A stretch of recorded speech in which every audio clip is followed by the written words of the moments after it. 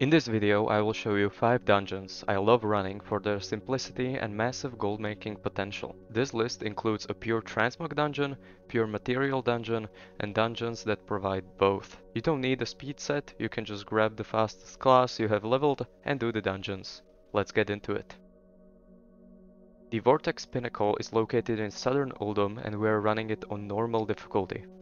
Clear all the mobs until the second boss and then jump off the platform to get teleported back to the beginning. 10 rounds will take you around 25 minutes. The item we are looking for is Volatile Air. You can get around 350 of them in 10 runs, on top of items which are mostly raw gold. A bonus with this dungeon is that the second boss drops a mount, and as with all dungeons I recommend using Bear Tartar for extra speed.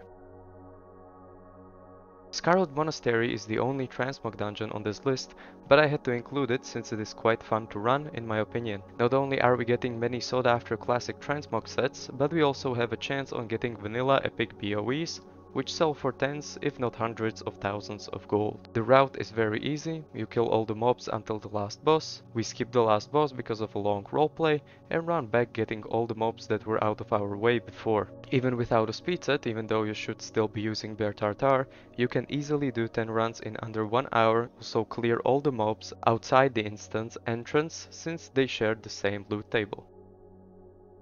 Halls of Lightning in the Storm Peaks is a dungeon not many people know of, at least in the gold making sense. This dungeon provides a steady stream of Wrath of the Lich King transmog, which is not super high priority with most transmog farmers.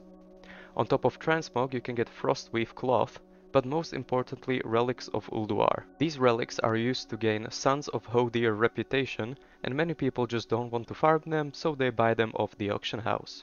You can do 10 runs in 40 to 45 minutes and get roughly 900 relics on top of all the other loot. Relics of Ulduar will be especially valuable when Dragonflight releases and in the following months after that. A new expansion means a big influx of players that will, after clearing new content, be interested in old world stuff as well. Worth mentioning is also the fact that you get Eternal Air, Water and Fire in this dungeon, which will make you a few extra thousand gold at the end of your 10 runs.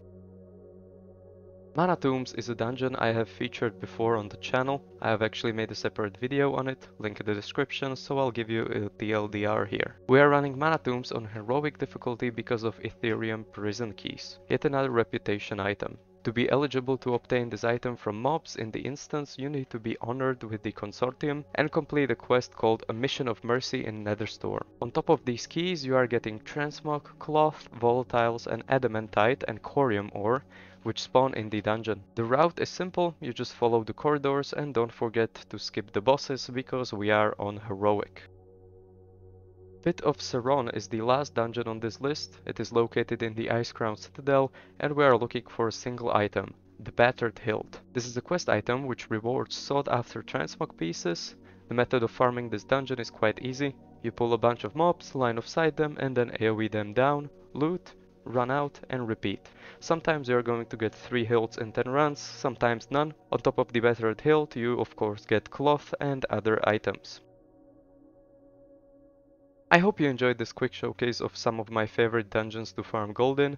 If you made it this far and want more content, hit the subscribe button. Good luck on achieving your gold making goals and thank you for watching my video.